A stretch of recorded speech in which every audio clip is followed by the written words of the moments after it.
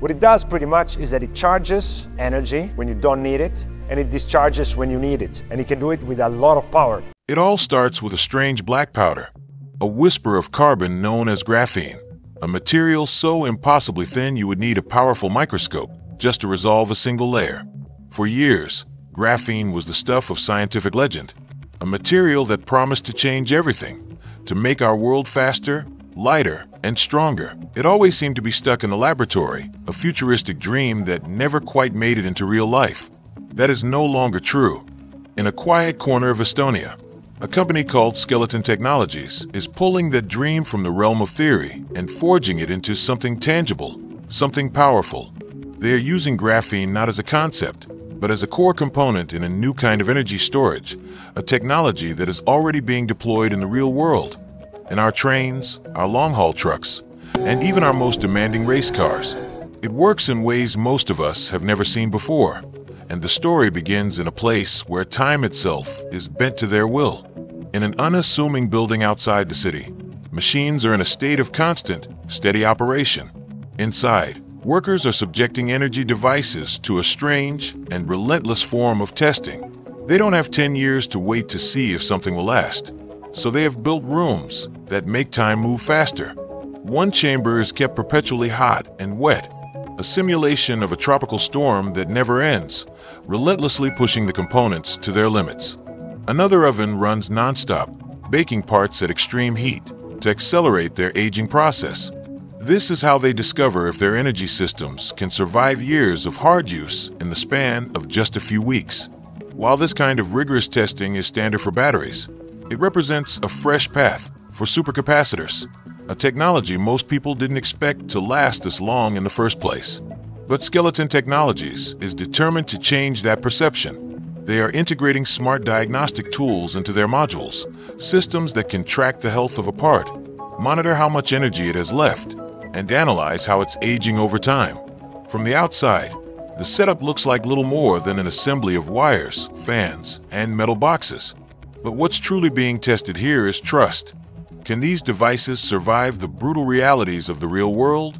That is the question they are trying to answer, one long, accelerated hour at a time. Most of us think of energy as something constant and immediate. You flip a switch, and the light turns on. But energy isn't always like that. Sometimes it waits in silence. This is the unique talent of a supercapacitor. It charges up and holds onto that energy, waiting patiently for the precise moment it is needed. Then, in a fraction of a second, it can release all of it at once. There is no delay, no warm-up time, just a torrent of pure power, delivered exactly when it's needed most. This function is fundamentally different from that of a battery. A battery relies on chemical reactions to store its energy, which means it takes time to charge and time to release its power. A supercapacitor, on the other hand, stores energy electrostatically, right on the surface of its material, and that is what makes it so incredibly fast. Think of the sudden, brilliant burst of a camera flash. That is a tiny version of what a supercapacitor does. Now, imagine that kind of instantaneous energy scaled up, made powerful enough to stop a freight train in its tracks or jolt a massive truck engine to life in the dead of winter. This isn't a theoretical application that might work one day. It's already out there, on real roads, inside real machines.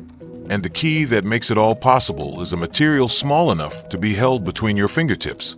Far up north, where the snow seems to never melt and winter holds its icy grip, machines fight a different kind of war. It's not the roads or the ice that stops them. It's the paralyzing cold that kills their power. Diesel truck engines, in particular, despise freezing temperatures. The oil thickens to sludge, and conventional batteries lose their strength, unable to deliver the powerful crank needed to start. In places like Finland or Alaska, truckers used to leave their engines running all weekend, burning fuel just so their vehicle wouldn't be dead by Monday morning. Skeleton Technologies found another way. They engineered a specialized supercapacitor module that can force those heavy engines back to life, even at a bone-chilling -40 degrees Celsius. It requires no warm-up, offering raw, instant power the moment you turn the key. A single module can replace half of the heavy, old-fashioned lead-acid batteries in a truck, and in some cases, all of them. That means less weight, which translates to less fuel and less waste. But there's something else that makes it remarkable. These modules are smart. If the truck's other systems, like the radio or cabin lights, drain too much power overnight, the supercapacitor will not intervene. It intelligently saves its strength for one critical job. Because the next morning, when that driver turns the key, one thing matters above all else: the engine must start. The secret to this incredible performance doesn't just lie in the material, but in its form. Energy, it turns out, doesn't just depend on size. It depends on shape.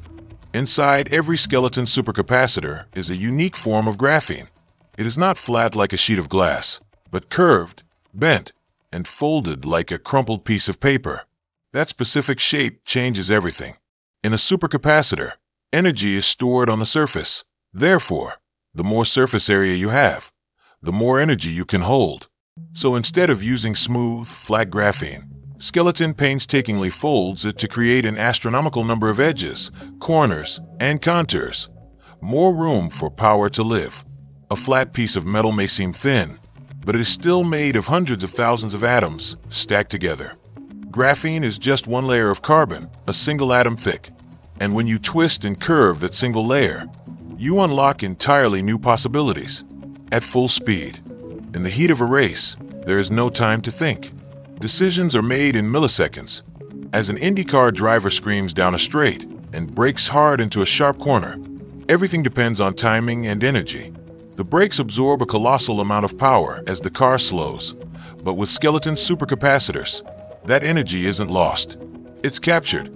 In just a few seconds of braking, more than a megawatt of energy can be pulled from the drivetrain and stored. That power doesn't go to waste. It is held for mere moments and then released again on the next straight. A quick push of extra horsepower, just enough to pull ahead. This all happens impossibly fast. The supercapacitors charge in 4 seconds and discharge in even less. And they can do it over and over again, millions of times, without wearing down like a battery would. All of this power is packed into a unit that is lighter than a car door. If you tried to achieve the same effect with lithium batteries, the weight would double, the car would slow, and the race would be lost. Here, energy moves like breath. In, out, controlled, and predictable. The same principles of rapid response are now being applied to stabilize our aging power grids. Most people don't notice when the lights flicker, but the grid does. For years, our energy came from giant, spinning machines. It all comes back to that pinch of black powder, dry, dusty, and easy to miss. But this is graphene, the real kind. Not a drawing in a textbook, not a concept waiting in a lab. Skeleton is making more of it than anyone else ever has, and they are not stopping. New factories are planned, and production is rising. People used to joke that graphene could do anything except leave the lab. But now it's out there. It's helping drivers start their engines in freezing weather and keeping the lights in a hospital steady when everything else flickers. This powder doesn't shout or glow, but it is already working behind the scenes. And perhaps that is what makes it so powerful. The best kind of change doesn't always come with noise. Sometimes it's quiet, gentle, and real. The future didn't shout. It arrived silently.